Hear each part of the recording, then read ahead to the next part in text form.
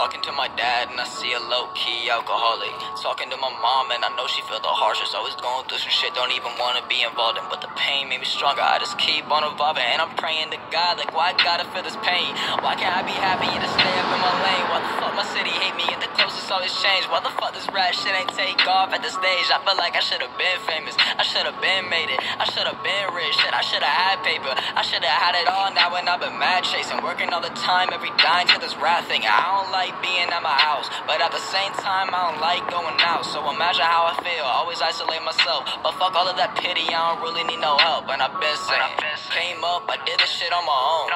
I'm alone, now people calling my phone, I'm talking 24/7, but I ain't talking to them, cause they just wanna fuck with me, cause I'm with it now on the low, I know. And that really be the fakest shit.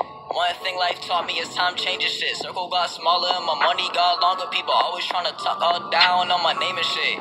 Get some money, that's my new motto in life. Put every second in music, cause I ain't living it twice. And working a 9-to-5 job for me, this won't suffice. I ain't selling my soul, but the devil naming his price on God.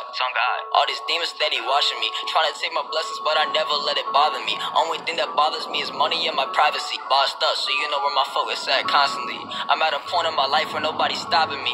I need my green and blue cash on Monopoly.